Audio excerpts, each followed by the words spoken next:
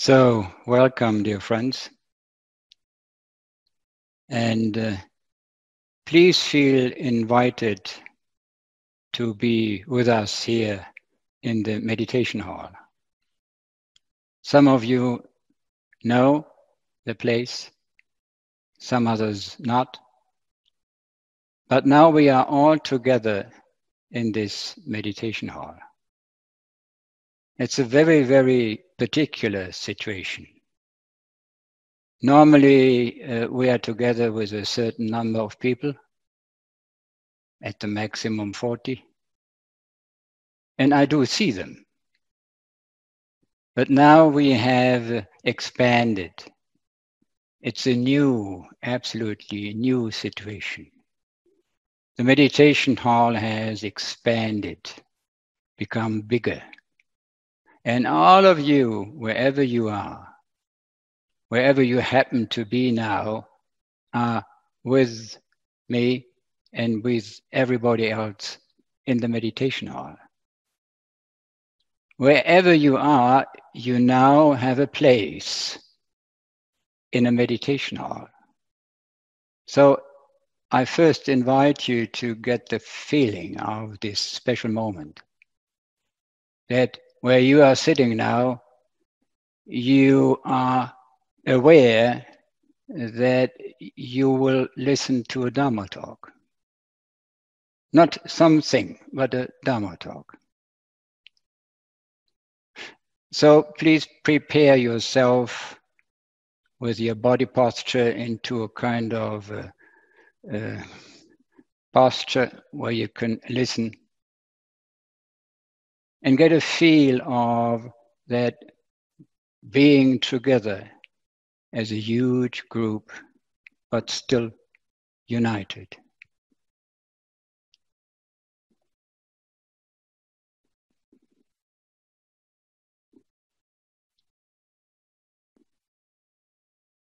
So, though we are not together here on one spot, we are still connected by our intention. We remain to be an intentional community. Though we are not a community in its proper sense, in this, let's say, conventional sense, we are united, and what holds us together is our intention. That's now where we focus on our intention. Intention means that is something which is on our heart, which gives us the strength to do something, which gives us a perspective. That is our intention. And as we are not a community in its traditional way, we are now basically an intentional community. And so I like to share with you my intention. And you might join in. Some of you know that already, the certain sentence I will read to you. And I have adapted that a little bit.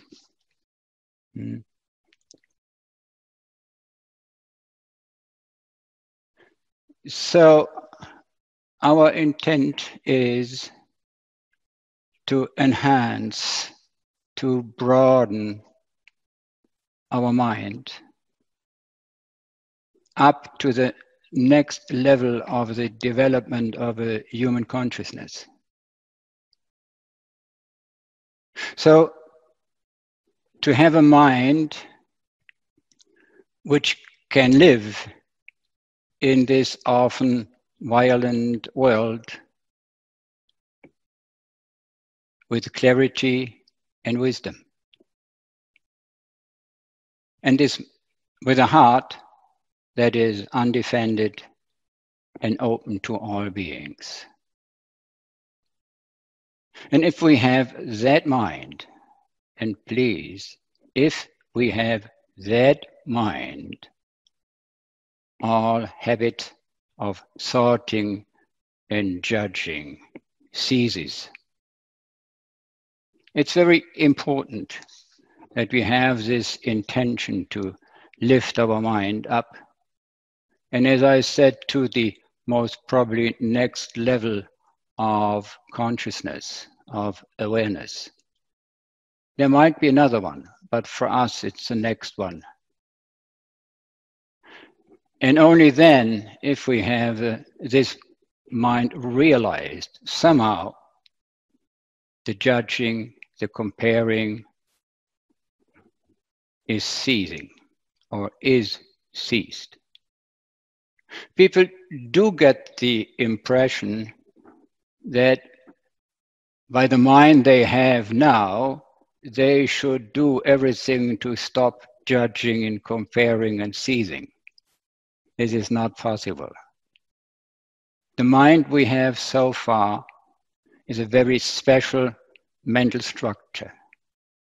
This mental structure is aimed, has the intention to secure our survival. It's the survival mode mind. The whole mental structure has at its core the body, to support the body, to maintain and to sustain the body. And so the main energy is that of a egocentric structure. And it's fear-driven. We are afraid of to die, to be hungry, to be excluded. That is the mind we live in now. And this mind has to judge, to compare, and so on and so on. Well, this mind has developed over many, many thousands, 100,000, maybe millions of years, I don't know, since humanity has begun. And at a certain point in our development, we got a mission, a kind of a assignment as human beings, a kind of a duty. And I read to you, and you would remember that is what we are here for. Be fruitful and increase in number. Fill the earth and subdue it. That's what we have done, isn't it so? We are really obedient, and we are smart, and we have done that. Rule over the fish in the sea and the birds in the sky, and over every living creature that moves on the ground. We have done that. We have done that smartly, and we have done that totally. Is it so? And God said, I give you every seed-bearing plant on the face of the whole earth, and every tree that has fruit with seed in it. They will be yours for food. And we have done that. We have gotten the assignment, and for 100,000 of years we have done our best, and we have fulfilled the duty so far.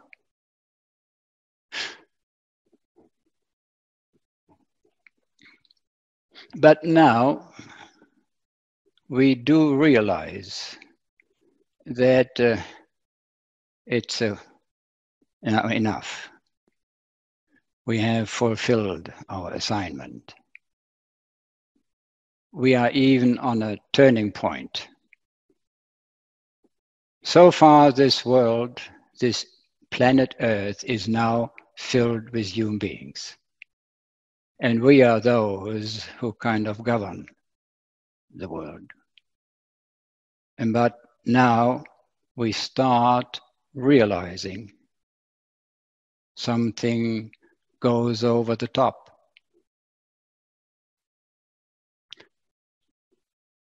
And that gives us another fear. It's not that we now off the fear, that we have fulfilled our duty and have done what we should have done. Now there is even more fear. How should that go on if it's go on like that? Now we are in a very, very crucial situation as human beings. Those who govern the fate of this planet. And we have two options. One option, if we go on, this whole thing collapses. We don't know when, but not too long. We are kind of doing our best to destroy everything. That's one option. And the other option is stop doing it. Step back. Begin to halt in a certain way. Have a look how we can change that whole development.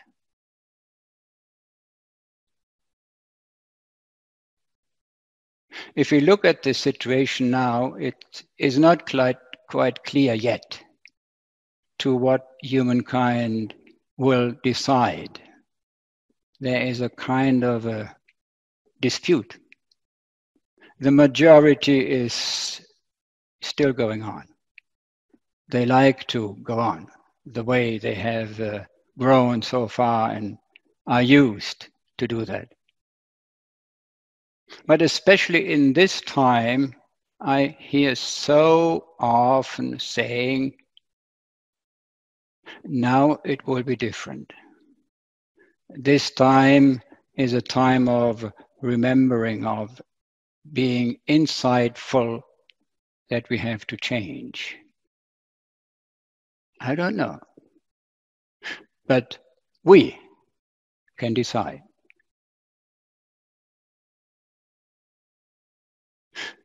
There's still one kind of a danger, so to say.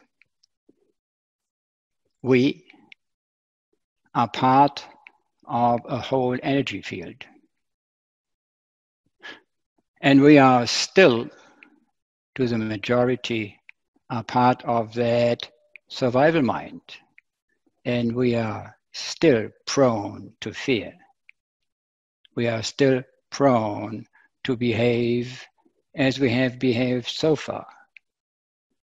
And there is still this kind of fear-driven intention.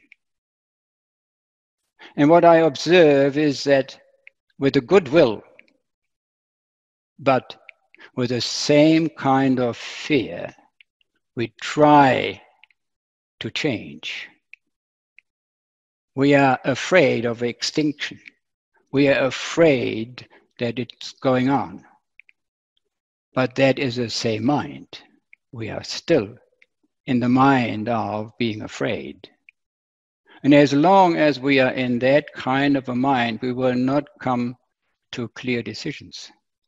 Because these decisions come out of the same mind. Einstein has made it so wonderful clear. The problem now cannot be changed by the same mind who has created the problem. That is what I observe, even with goodwill, and especially in so-called spiritual places. It's anxiety-driven. There is a kind of a survival mode, and the anxiety, how will it go on? What can we do? So we need to touch on a different mind. We cannot go on with that mind, which is the same mind who has done the whole thing. So I read to you an insight by Tai. And I love that book he has written, 1973. So it was the first book ever published. And it's called Zen Keys. That is his basic vision. And somehow I still see his vision. And he asked, the problem that faces us is a problem of awakening. What we lack is not an ideology or a doctrine that will save the world. That is what we are doing. But he says, what we lack is an awareness of what we are, of what our true situation really is. Through this awakening, we will rediscover our human sovereignty. Awakening can restore our spiritual force. So it's a different level, isn't it? It's something totally different. It's something saying, wait a minute, step back. Don't jump in front, because that jumping comes out of the old mind. And however hard it is for many of us, we have to give us the space and the time, the opportunity and the circumstances for awakening. Now, awakening is like seeing. You see, if you wake up from a dream, you have a different perspective. You see, you don't dream. And again, there is a warning. For most of us, seeing means to find out. We have a perspective, we have a problem, and now we like to see. We like to find out what to do. But this is not seeing. It has already a kind of an approach. You have already a kind of an idea what to do and where to go. And then you only find the means. You only look for the tools to be able to go that path. That is not seeing. Seeing is being absolutely open. Just kind of halting, so to say. A Korean master gave his disciple a very simple mantra. And that is fitting to that. And the mantra was, don't know. It's not a negative thing. It's just this kind of an openness. And we are somehow running into the same situation, that we try to find the next goal, to find the next step, and to find what we need to do. That is not awakening. That is not seeing. So what Thai has invited us to do is to slow down, almost to stop, to see what is around us, what is in us. And this slowing down is not a tool, it's not a new trick. It's not something now we do because we copy something. It is giving us the time and the space to see. If you run, you don't see. You just see where you run to. And the faster you run, the less you see. Circumstances, situation just to flow by. And you have that normal, narrow view to the goal you're running to. Running is the biological way of flight. There is a danger and you get off. That's running. So if we understand that, then we understand why Thai is constantly asking us, slow. You might even stop to see. And so the practice, our practice is, and that's the beginning of the practice, to slow down, to give us space and time to see.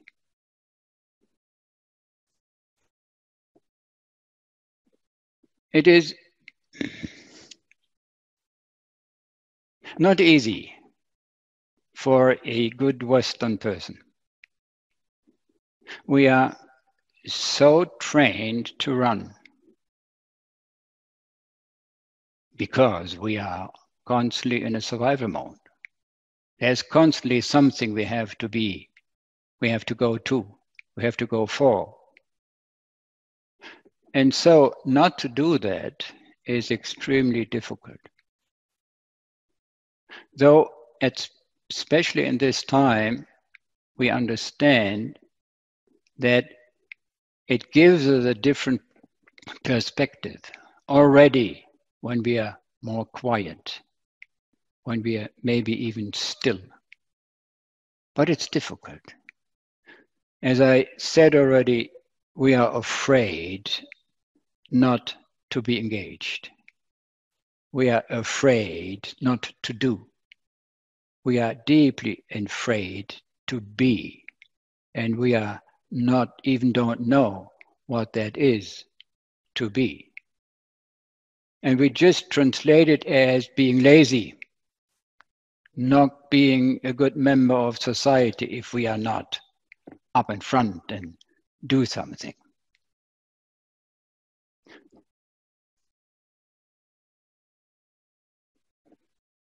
So for many people to hear practice, our practice is almost something which means not doing. It's not understood. When I read to remarks and questions, I do hear we need to do. Practice is something with which we achieve. Practice means, as a proper spiritual person, to be different, to be better, to be something we have not been so far, which we want to achieve by the practice. And we dream of, if we practice really hard, one day we realize, let's say, unconditioned love. That's what we're here for. That's what the practice is for. Please give me some information and some guided meditation that I can just jump over to that. Don't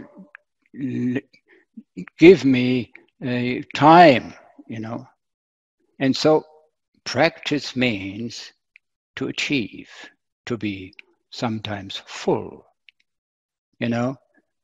Many practitioners kind of feed on the Dharma. Whatever is offered, they get it.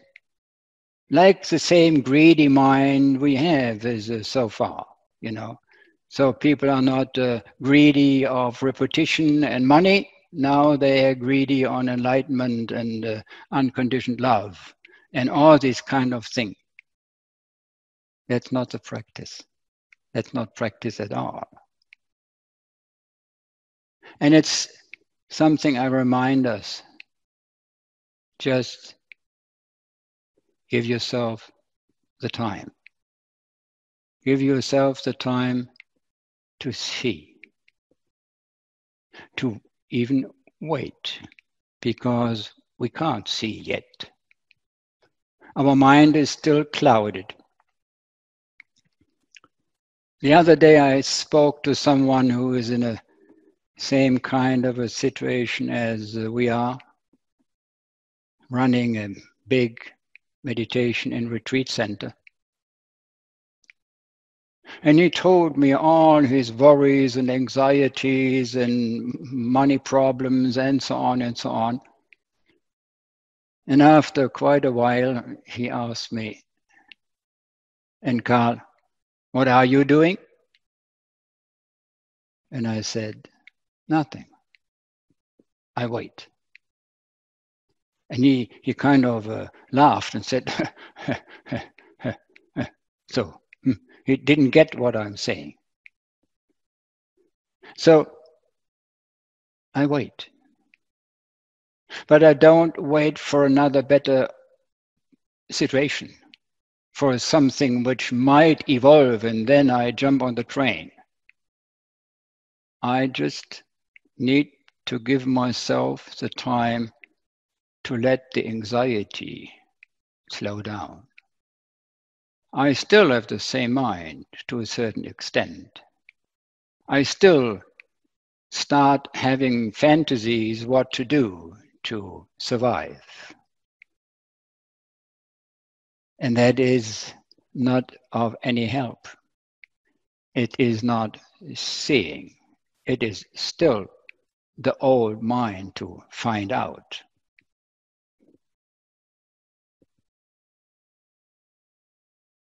That's what we are here for. That is what we are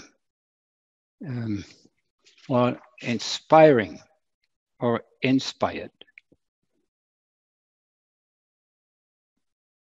So far, when I talk about seeing, it is seeing what you haven't seen before. It's not only that the mind now is more available to whatever is around. It is clear. That is a kind of a wisdom part of the mind. Recognition, undiscriminative recognition, and so on and so on. But you all remember that in Buddhism, wisdom goes and has to go together with compassion. Or put it the other way around, as I said in our intention, it's a mind and the heart. So if we see properly, something evolves in us, something is getting alive, at least in myself, and I see it in others too. And I just don't call it compassion, I just call it care. You know what that is? Care? When you see, when you really properly see, without any having a glasses, if you are open, you see what needs to be done. But it's not something which needs to be done. It has this kind of an emotion which I call care. You know what I mean? You might sit at the breakfast and your gaze just bounces up to a blossom in front of you, and you see it kind of lets the head a little bit hang, and you know it needs water, and you get up and give it water. That's care. This care only comes when you see. And I observe so many people, they don't see. They don't see that this plant needs water. It's not that there is no care. They don't see. Because first you need to see. And then care comes. If it's a proper care. If it's not something you have been trained, to have a clean room or whatsoever. I'm not talking about that. I'm talking about a different mind which just cares, sees and cares. You see, in these days, often in an ant, these little ants, that's kind of finds or its way into our kitchen. It has been brought by the sleeves or the trousers, not knowing where it has to find itself. And then I have to look down and say, hey, what are you doing here?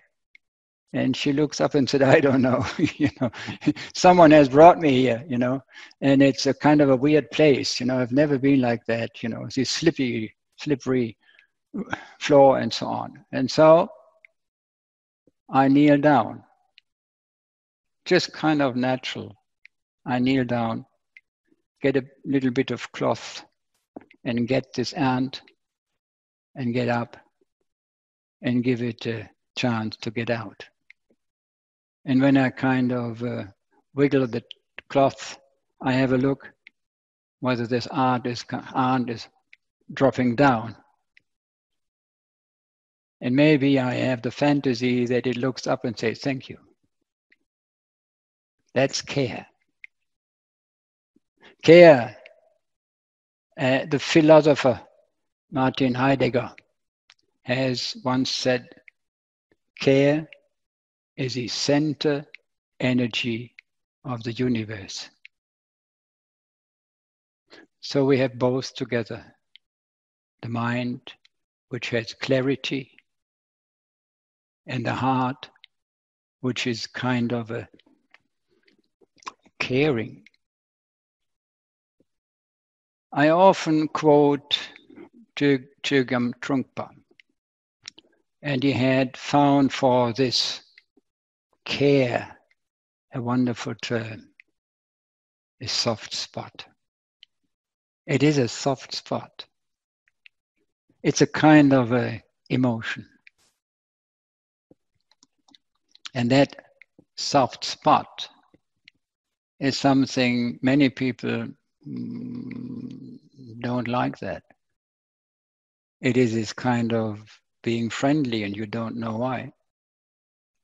It is this kind of a feeling tone you may not like. And it has this kind of straightness, of clarity. That's the same thing. A soft spot.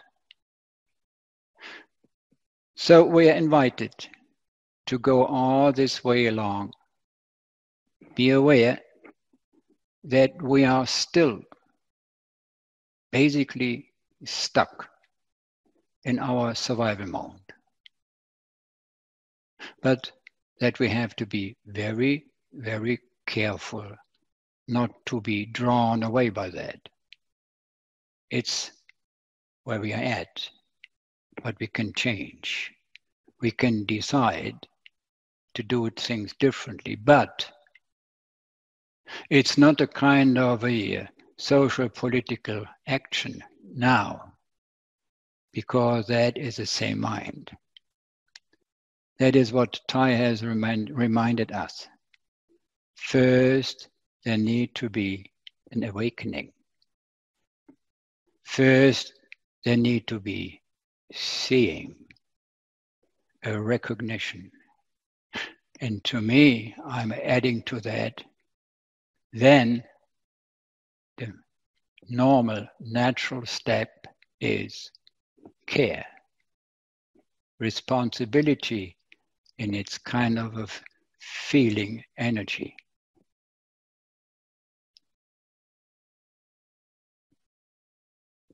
Most of you know that I love a very specific Italian expression, which is just that.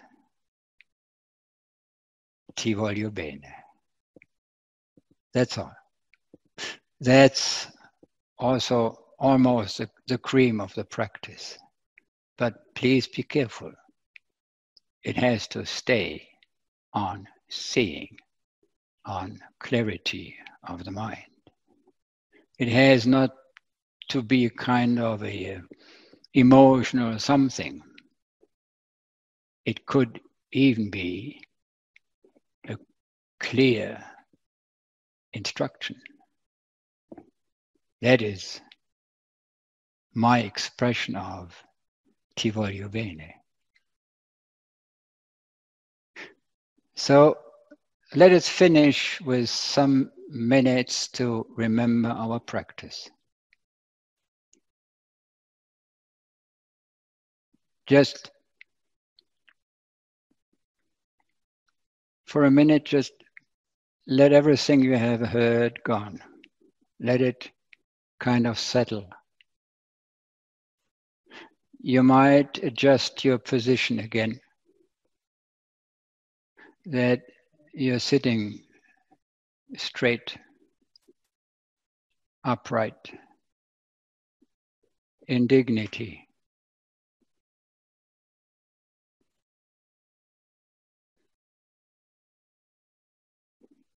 And you bring your awareness, first of all, to your body. The body is here, where you are. The body has been all the time now being patient to sit like that. And because we are aware of the body, the mind is connected to its object, the body.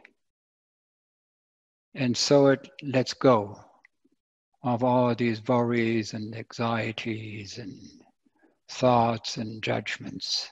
Only then, when body and mind are united, then we are really a proper human being. We are totally there where we are. That is our practice. So let us give some moments to sit like that, upright, with a feeling, an experience of being present, just there. And we'll finish off with the 3 sounds of the bell.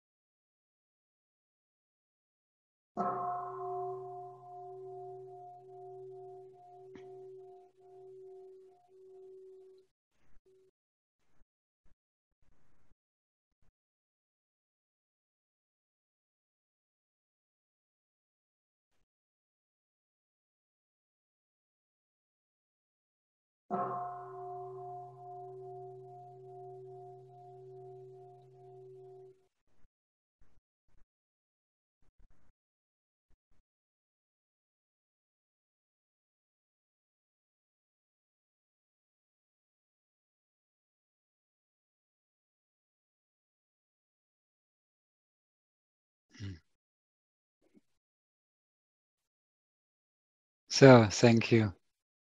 Thank you for being together.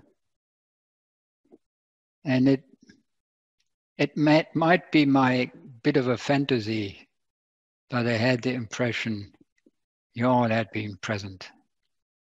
You all had listened, but listened with your heart, with an understanding.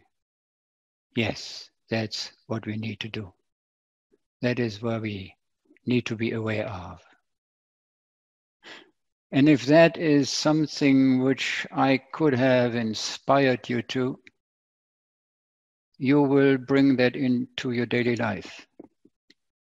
There are so many situations where we can just, for some minutes, practice that way.